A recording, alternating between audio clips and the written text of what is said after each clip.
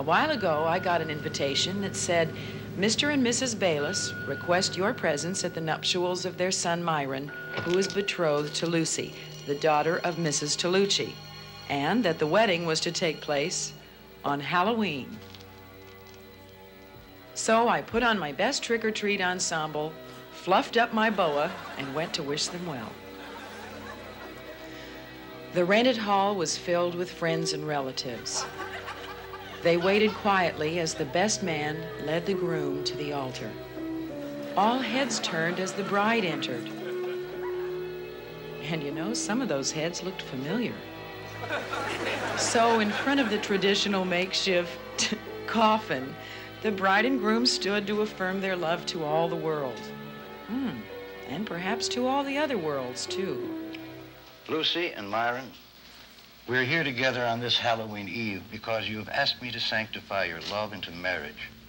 All Hallows Eve was the time to, well, first of all, it was the only night where you can invoke the devil's help. Also, the souls of the dead were supposed to revisit their homes on that evening. My father passed away when I was only 22 months old.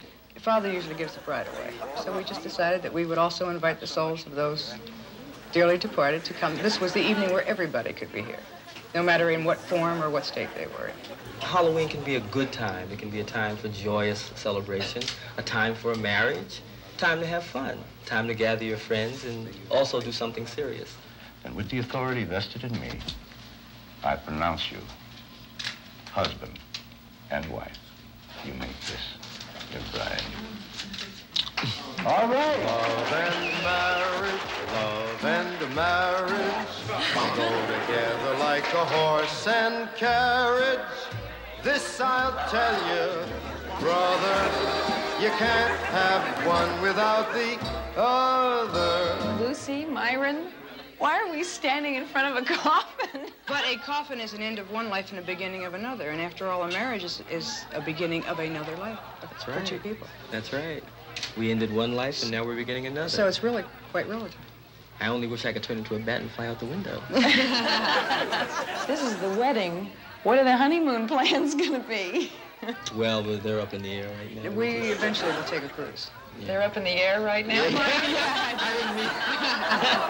She wants to go in the water, you want to fly. I wish you both a wonderful marriage, good health, and all the happiness in the world. Thank you very much. Thank you. Love and marriage, they go together. Yes, like you guessed it. The guests showered the newlyweds with rice and garlic cloves as they dashed to their waiting hearse. And their casket built for two. You can't have one without the other. No, sir.